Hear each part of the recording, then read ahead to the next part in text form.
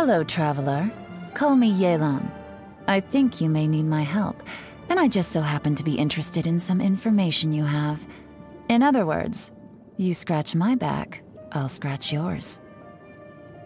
I got a new letter from an informant. Looks like the situation has changed again. Good roll. Alright, maybe I'll take one more day off, and knock out the rest of the work once I'm feeling up to it. Navigating the world is a whole lot easier with a few different identities to choose from. Need me to come up with some for you? It's raining again? This isn't good. If the rain washes away the traces, it's gonna set us back a long way. Only innocent children and timid adults are scared of thunder. But you're not either of those, are you? It's getting a little cold. Time to bundle up. This blinding sunlight is such a pain. No way I can get a nap in this weather. There's a restlessness in the wind. So early. I usually get up at noon if I don't have any urgent work. I'm getting sleepy. Think I'll take a nap. Don't wake me. I'll wake up naturally when it's time to work. Good evening. Have you had dinner? What did you have? How was it? Oh, just making conversation. Don't think anything of it. Come on now. Drink your milk and go to sleep. What? You're not a kid? Alright, well, I'll just leave it right here. It's yours if you want it. I usually fall asleep well after midnight. Full disclosure, if you're a sleep talker, I can't promise I won't take notes, okay? The Qixing know Liyue like the back of their hands, but there's certain information out there that can only be obtained using more specialized methods. That's my area of expertise, so I generally take care of all those assignments myself. Some say the boss of Yenshan Tea House is a young entrepreneur who got rich overnight. Some say there's a sickly and frail senior employee of the Ministry of Civil Affairs living as a hermit outside the city. Others say you should stay away from restricted areas, or you'll get haunted by a blue ghost. Obviously, most civilians have never heard the name Yelan before, so you can safely laugh off all these rumors. Huh? What's that look on your face for? You don't have to be on guard around me. I never scheme against people who have my stamp of approval. Don't be too ready to believe people when they cross their heart and hope to die. Sweet talkers only say what you want to hear. And think twice before meeting someone else's gaze. Your eyes speak volumes about what you're thinking. When it comes down to it, we're friends. And if somebody ever conned you, I'd feel like I'd been cheated too. Wherever there's important information to be found, the stakes involved in extracting it are often fatal. It doesn't matter how big or reliable the team under you may be, you can never completely rule out the risk. The bottom line is, have enough force at your fingertips to control the situation. I got lucky. I got my vision just a few days after realizing that. Otherwise, you'd probably be talking to a very disheveled-looking ghost right now. If you grind loach pearls down to size, they make excellent earplugs. They're very soundproof.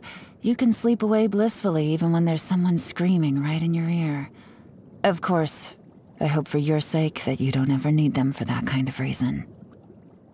The bracelet on my right hand? I suppose there's no harm in telling you. It contains a kind of magic used by our clan, and it can send simple messages. The meaning of those messages is buried in the blue light, and only I can decipher them.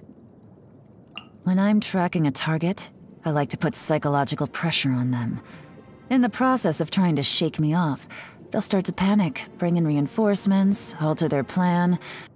They keep going like this until eventually, they've exposed everything I need to know. Do you know much about weasel thieves? They're not especially intelligent creatures, but once you tame them, they can be trained to steal things and even pick locks. Pretty clear-cut case, isn't it? If even animals can be used as pawns with the right methods, the same has to be all the more true of people, who are constantly plotting and scheming against one another to begin with. I got to know Ningguang a long time ago, before she was a Qixing, and we worked together for a while. Maybe I'm partly to thank for the fact that she became a Qixing so quickly. Who can say? Anyway, she was the one who recommended this job to me. It was a good choice. I'm very well suited to it. Ningguang is good to work with, but I have to be mindful of our identities when I'm out in public. When I meet a Qixing as an employee of the Ministry of Civil Affairs, they're sir or lady to me. Ah, the secretary. I could never work non-stop like she does. Certainly not at that level of efficiency. I guess being half Adeptus must have its perks. Imagine not needing sleep to regain your energy levels. I don't really like people who cram their schedules full, because it doesn't leave any room for negotiation. If something happens that they didn't anticipate, it throws their plans into oblivion, impacting not just themselves, but their coworkers too. But the Yuhong is different. She works in a very methodical way. I always enjoy working with her. I like Yanfei a lot, and I'm not talking about our friendship. As a high-profile legal consultant, important intel in Liyue Harbor is constantly flowing in her direction. Whenever I help her out, I always get some invaluable leads in return. I gotta say though, sometimes I think she respects me a little too much. The elders in my clan once said that we must always show the utmost respect to the vigilant Yaksha. Apparently, the only time that our ancestor would gain some temporary relief from his insanity was when passing by the Wangshu Inn. It must have been the comforting effect of his presence that wards off evil spirits. That said, if I ever have the honor of fighting side by side with the conqueror of demons, I will focus only on the mission. I cannot let myself be distracted by concerns about his status. Ah, Xiangling, the lovely little chef. Her ingredients are always top quality, easily as good as Lioli Pavilion and Xinyue Kiosk. Sometimes I go to her for dried Jueyun chilies. She doesn't seem to understand why I eat them in the way that I do, and I don't feel like trying to explain it to her either. It's just a family tradition. Of course I remember him, the young master of the Feiyun Commerce Guild. I have dealings with his family all the time. Who knows?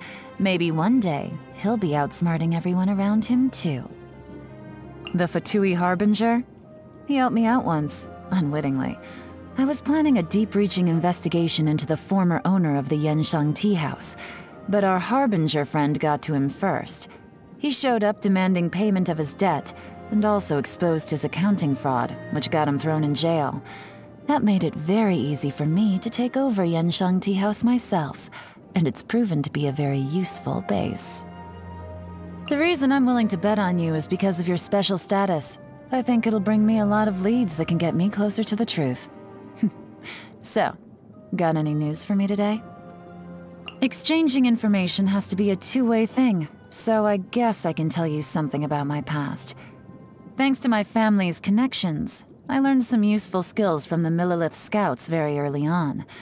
Although there are things working against you every step of the way when you're gathering intelligence, as long as I keep myself alive, I'll always emerge as the winner in the end. Clues are links in a chain.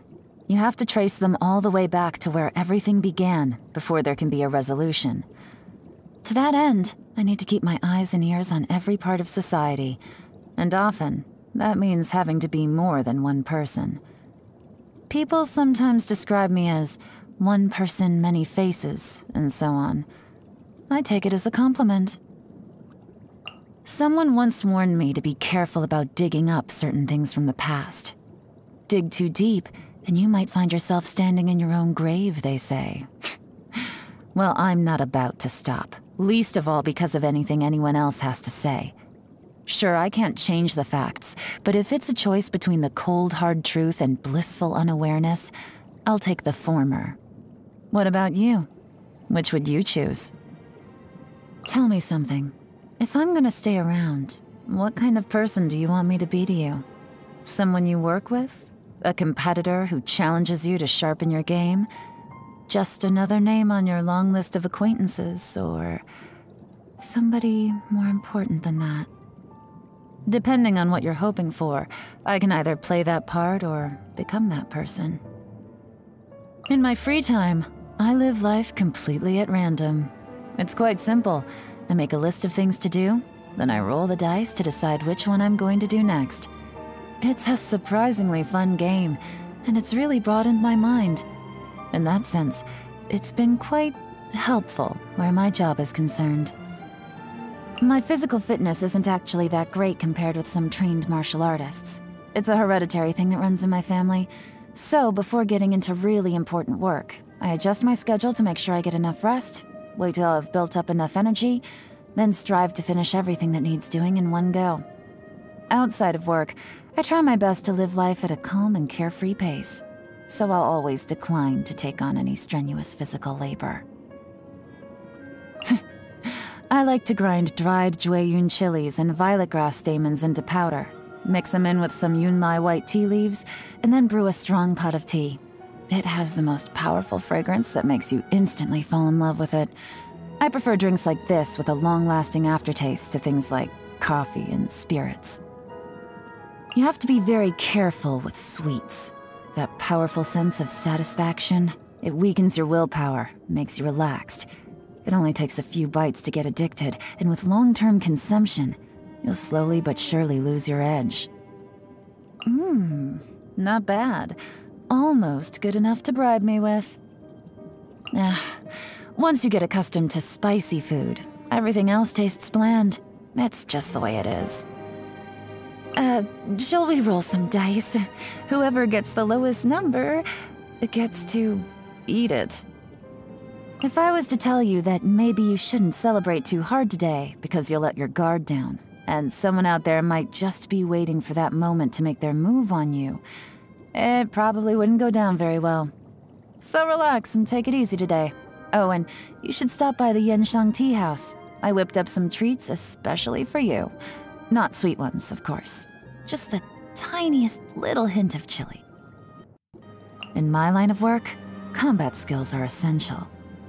Sometimes, you have to strike hard and fast at just the right moment to expose the lies while avoiding any unwanted interference. Finding the truth might sound simple, but it takes perseverance to stick to the trail of clues, and it takes strength to follow them deep into dangerous territory. I have long regarded you as my most important informant. Naturally, I need to be fully prepared to face whatever risks come with the final answer when you bring it to me. Come on. Let's go get it.